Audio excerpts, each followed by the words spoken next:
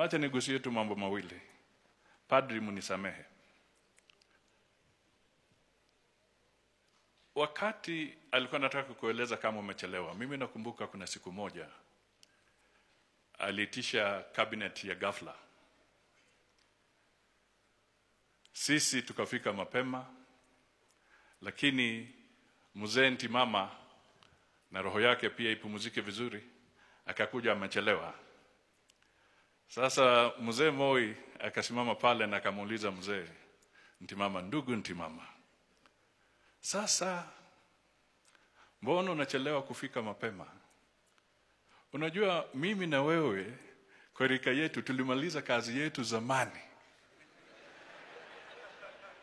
Wale ambao mimi naweza kusamehe wachelewe ni wadogo kama hawa bwana Musalia, kwa sababu bado wana kazi ya kufanya.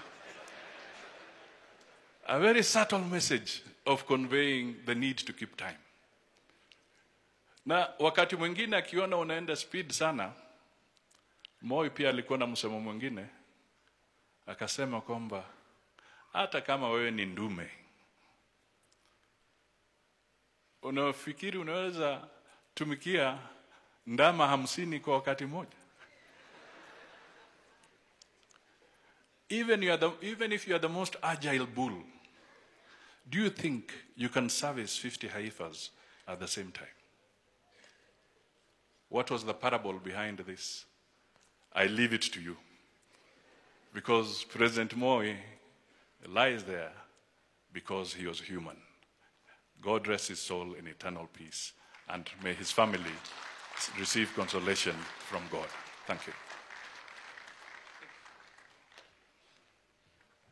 Haya, makofi kwake. I called you deputy, kumbe ulikuwa unaitwa vice president. Coming up next is the right honorable Kalonzo Musyoka. Tafadhali karibu. Makofi kwake.